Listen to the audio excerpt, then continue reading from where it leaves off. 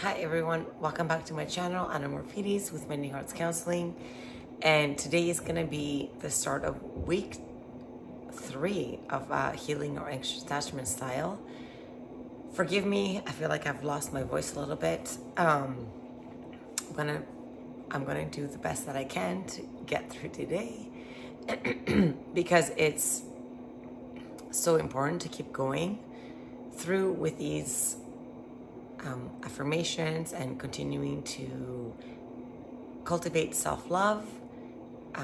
I was checking in yesterday because I felt like maybe life was a little bit more challenging than I normally would have liked it to be. But then when I went to bed and I was doing the gratitude with my rock, trying to find the best thing that happened to me throughout my day, I actually realized that my day was actually not so shitty and it wasn't so bad, but it was more of like my thoughts that were taking over, that were not in conjunction or in alignment with what I normally would have in my daily progression. So, great reminder that our thoughts can be so powerful, the mind is so powerful, but then when we dig into gratitude and self-love, we can literally see things from a different perspective. We can be objective, not the subject of the emotions that are overtaking us, because the emotions stem from thoughts, and those thoughts are usually unhelpful and like not true about what it is that we're actually thinking and feeling about self is not true in relation to our reality. So we're going to continue on with day 15 from the book The Magic, the sequel to The Secret. And the secret is, the more grateful we are for things that we have today, the more chances we're going to create to bring in more things that we're grateful of. So day 15 is all about magically healing our relationships. If we have had a difficult or broken relationship, or suffering from a broken heart, or hold any resentment or blame towards another person for anything, we can change it through gratitude.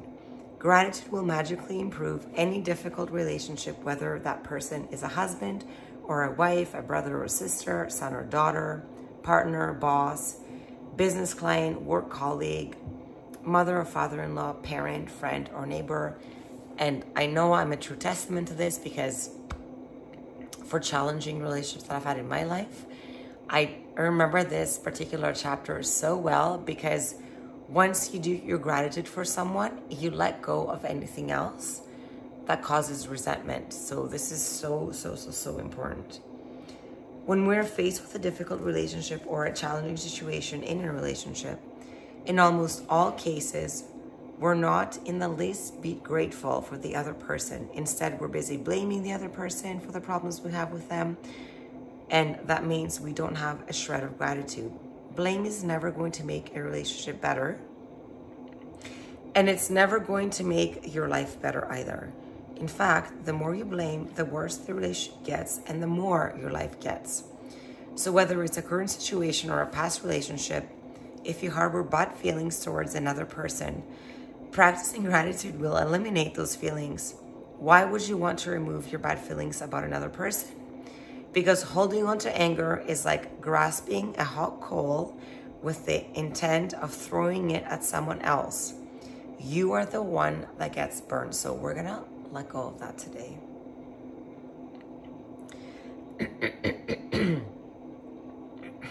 For example, if you have an ex-partner who is connected to you through your children and the relationship isn't good, look at your children's faces and realize that they wouldn't be alive if it wasn't for your ex-partner.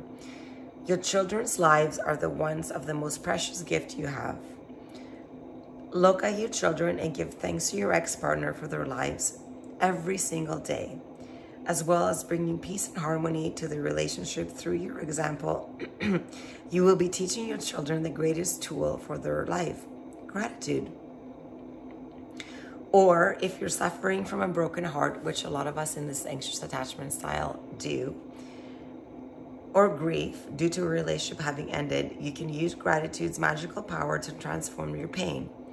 Gratitude transforms emotional pain into healing and happiness faster than anything else.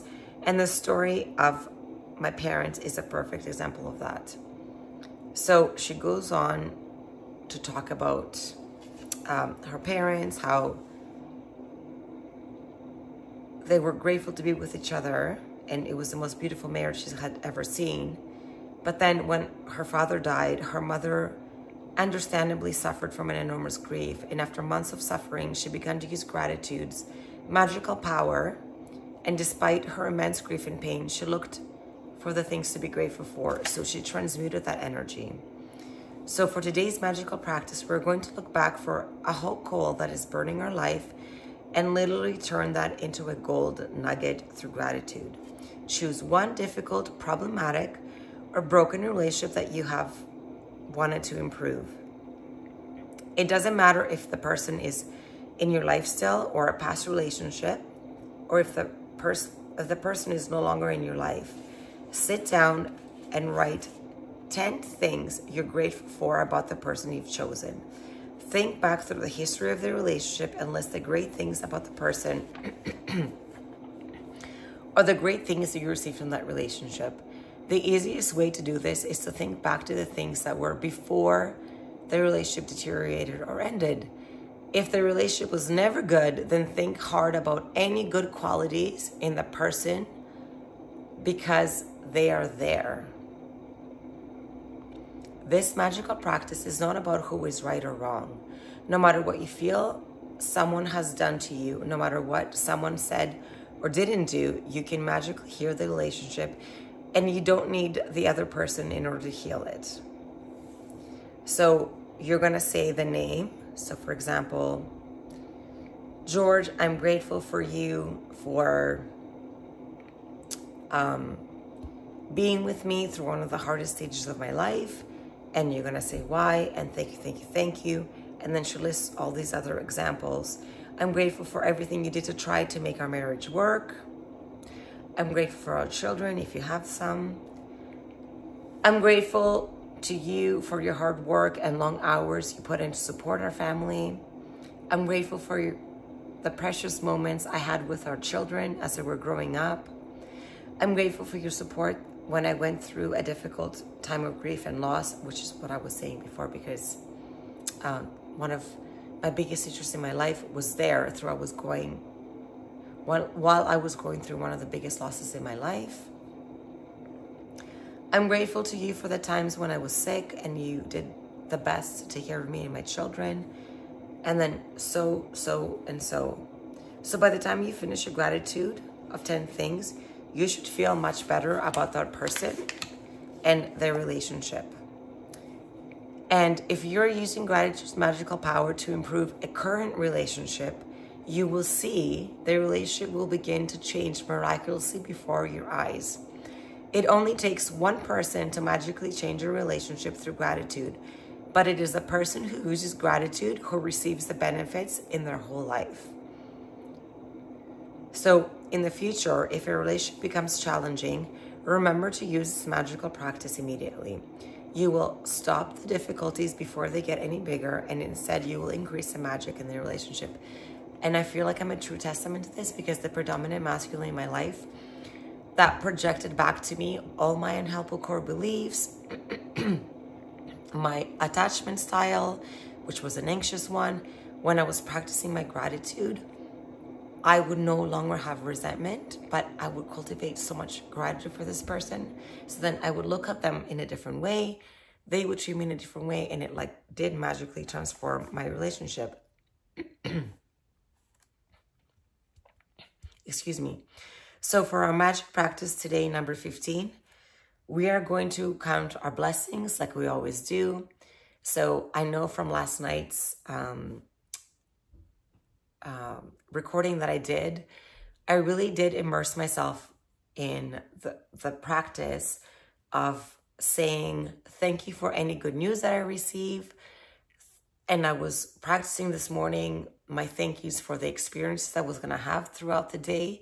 And I have to say they were quite great. And I did receive great news, something that I was like trying to manifest and I've been praying for a bit. It has manifested, and even though it takes time and effort to even deal with the space that is created between changing something, because something that is familiar and now becomes unfamiliar because we're creating a change, that is also okay to be with too. And remember to give your gratitude for that space, because you're allowing for something else to come in. And then out of our 10 blessings that we're doing, 5 about ourselves. You're going to say your gratitude about yourself and that you're grateful in your life. And then you're going to choose one difficult or broken relationship that you want to improve, like she said, and put in 10 things that you're grateful for that, and see if that makes a difference, and if you view that person and or situation differently after you do your gratitude. And before you go to sleep, you're going to hold your rock and you're going to go through your day and think about the best thing that happened to you today, so you can give yourself an opportunity to go to sleep in a more gratitude sort of way. So then your body can not be in anxiety or ruminating or dealing with challenges in your life that are supposed to just be a lesson for us to become a better version of ourselves.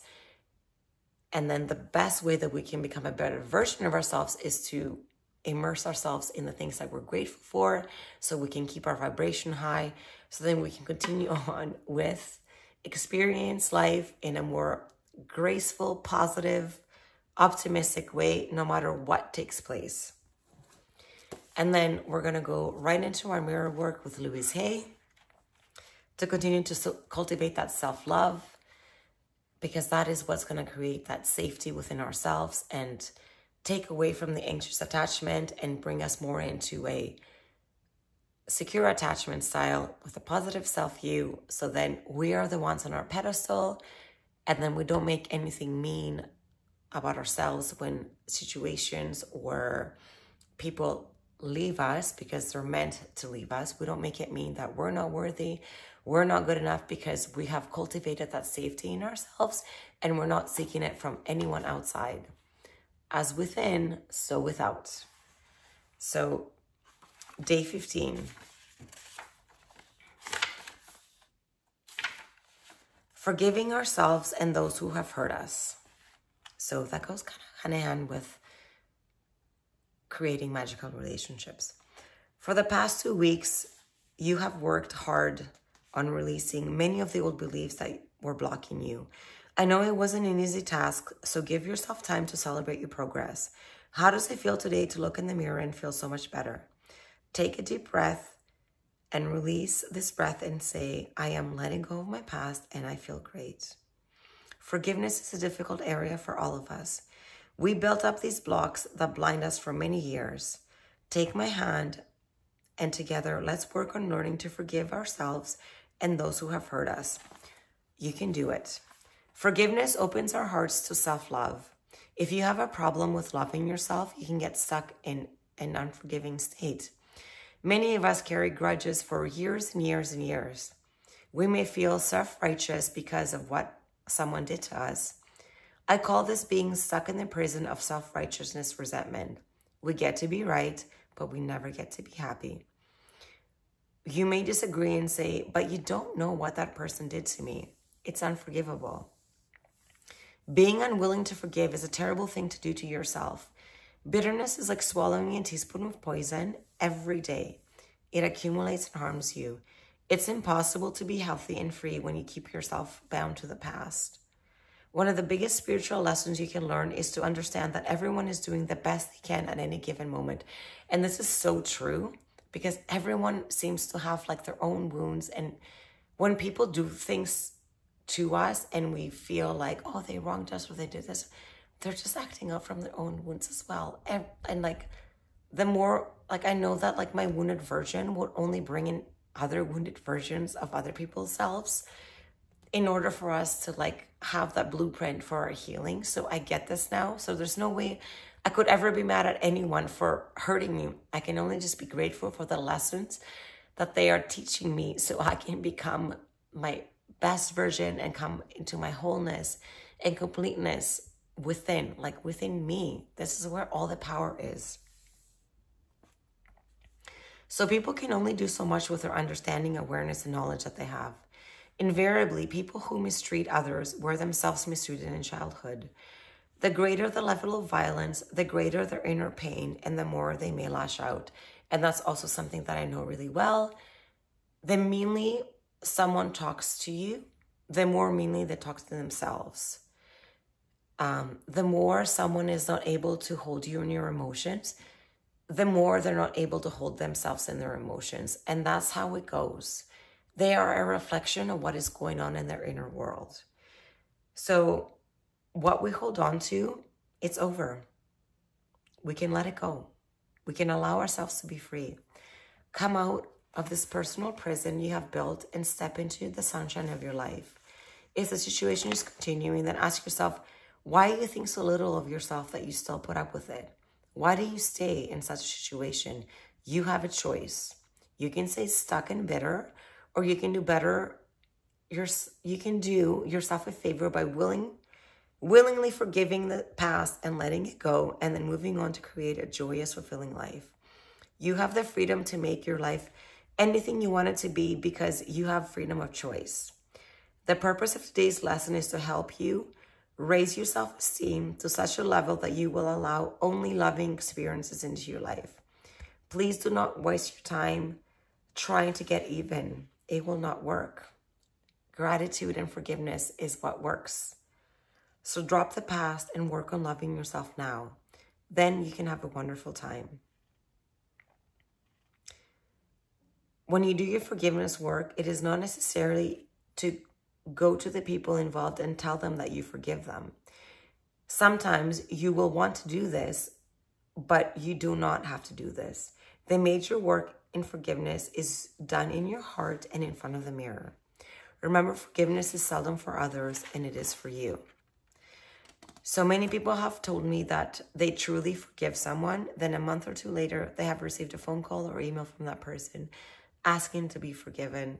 And it's true, because I had a situation like literally, there was a situation a couple years ago where there was a challenge that happened, and I received a message from this wonderful soul 3 days ago, out of the blue, 2 years later, explaining why they weren't able to be more present with me and the friendship that we had in that moment. And it never has anything to do about us. If anything, they were saying the most beautiful things about myself, but they were expressing how hard of a time they were having in that moment in their life, and that I was actually inspirational and intriguing. But that you have to take as a compliment, because the lighter you become and the more grateful you become and the more self-love you cultivate, we do become a catalyst for other people to do the same. And it's going to take them the same amount of work to get to where we are today, because it took me 6 years to get here. So what's 2 years for someone to get there, or maybe 10 years or whatever it might be? We hold space for people to become into their own healed version while we are healing our own selves. So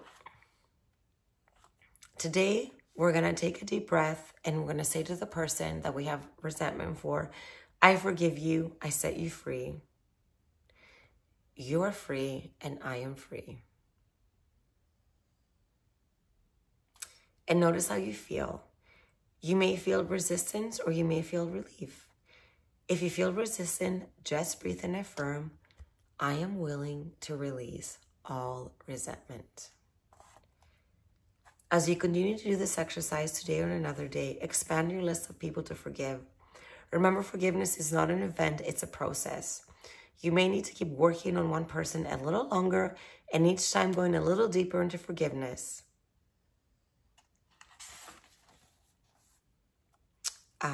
For day 15, she also says, it doesn't really matter how we do this exercise. It's about doing it the right way for you. The universe and forgiveness see that you're showing up And at times of forgiveness is like peeling away the layers of an onion. And we peel away the layers of an onion when we want to come into our true selves. We peel the layers of the onion of the unhelpful core beliefs, the resentment, the anger, the sadness. Peel it all away so you can get into the heart of like where true unconditional love lies, and peace and solitude and non-anxiety. What's the opposite of non-anxiety? Calm, peace, calmness. And for day 15 meditation, I'm so sorry about my voice, but I invite you to just close your eyes, lie down, sit upright. I'm going to speak the least amount of words as possible right now so you can get the full experience, but you know the drill of like falling into your heart, getting out of your head, breathing in deeply, and repeating these affirmations for forgiveness. The door to my heart opens inward. I move through forgiveness to love. As I change my thoughts, the world around me changes. The past is over, so it has no power now. The thoughts of this moment create my future. This is the truth of my being, and I accept it as so. All is well in my life. The past is over and done. I am not my parents or their patterns or resentment. We are all doing the best that we can at any given moment, and this is also true for me. The past is over and done. I choose to open my heart and allow love, compassion, and understanding to flash out all memories of past pain. I am free to be all that I can be. It is no fun being a victim. I refuse to be helpless anymore. I claim my own power. I give myself the gift of freedom from the past and move with joy into the now. There is no problem so big or so small that it cannot be solved with love. I am ready to be healed. I am willing to forgive, and all is well. I know that old negative patterns no longer limit me. I let them go with ease. As I forgive myself, it becomes easier to forgive others. I forgive myself for not being perfect. I am living the very best that I know. It is now safe for me to release all of my childhood traumas and move into love. I forgive everyone in my past for all my perceived wrongs. I release them with love. All the changes in my life that lie before me are positive ones, and I am safe. And so it is. And I welcome you to stay with those beautiful thoughts if you want to. Repeating these affirmations, you can rewind the video or you can come to in the room. And I do want to say that yesterday when I did the exercise, actually this morning when I did a meditation with my gratitude of all the things that I wanted to go well in my day today, I did this meditation connecting to my inner child where I was talking to it, and it really came to me so vividly. And the one thing that it was still talking about, which was reflecting my shitty thoughts about yesterday, was why didn't she love me? And I was like referring to my mom. And like, I know that that's like my pain and my sadness that still like wants to run my predominant thoughts and just overall vibration. Like, why can I not be loved? But I know that my mom had a stepmom and she lost her mom and she was severely abused and was not, like, she wasn't even allowed to go to school, and like she suffered so much. So like she didn't even have love for herself. So how could she like give that when you don't cultivate that? But this is a generation, we're changing it. We're like in the age of Aquarius. So we're changing all these intergenerational patterns. And I'm going to link this meditation because I would love to see what it is that is still running your programming that creates that shitty feeling in your life and prevents you from like really embracing all the positive things that are happening, because the mind is so powerful, and unconsciously, because 95% of our programming runs subconsciously and unconsciously. That belief is the one that predominates. But when we're conscious and we draw into our heart and we like really try to hear what that is, we can change it through these affirmations and the gratitude. So I would love to hear from you. Thank you so much again for being with me on day 15. I hope tomorrow that my voice is going to be much better. I love you so much, and I'll see you